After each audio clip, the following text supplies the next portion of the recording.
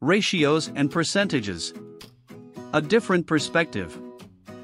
As you might already know, there are numerous ratios and percentages used in investment finance on a day-to-day basis. Here are some examples of ratios used. Earnings per share, price to earnings, debt to equity, etc. Examples of percentages. Return on investment, annual growth rate, profit margin, etc. Some numbers are kept as decimals, whereas some others are converted to percentages for ease of understanding. Ratios are calculated by dividing the numerator by the denominator. Percentages are found out by multiplying the decimal form with 100. Now, let's see how to look at them from a practical point of view.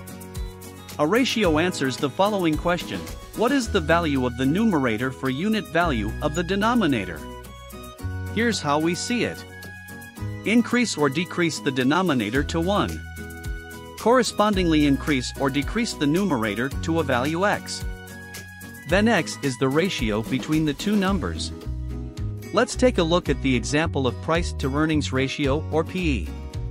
By definition, PE ratio equals market price of a share of stock divided by earnings. Assume that the price is $45 and earnings is $3.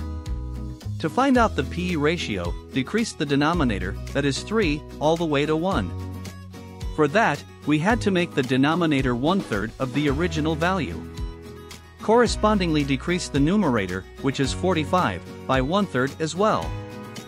And you get 15.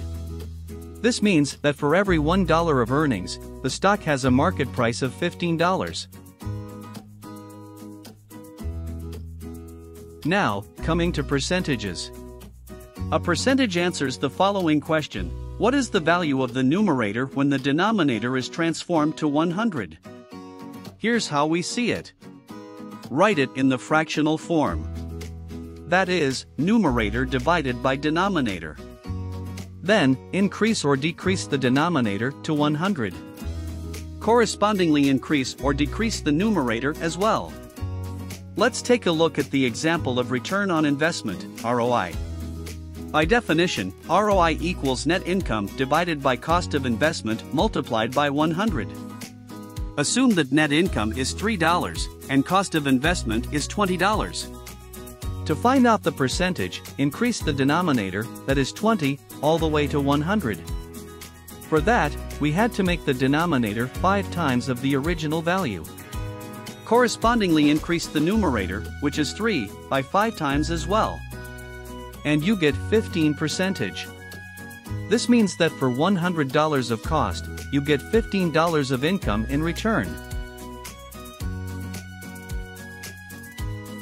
Hope this explanation has provided you with a different perspective for ratios and percentages.